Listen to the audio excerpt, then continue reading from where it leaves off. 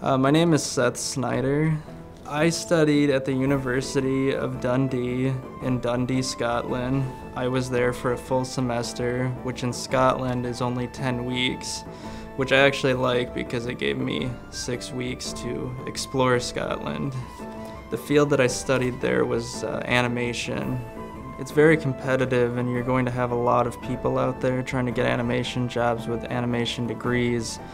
But mine will stand out to employers because you'll see that traveled to Scotland was on the resume.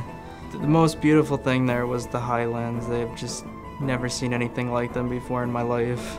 The best way I could describe them is you've ever been to the Grand Canyon. It's like the Grand Canyon except green.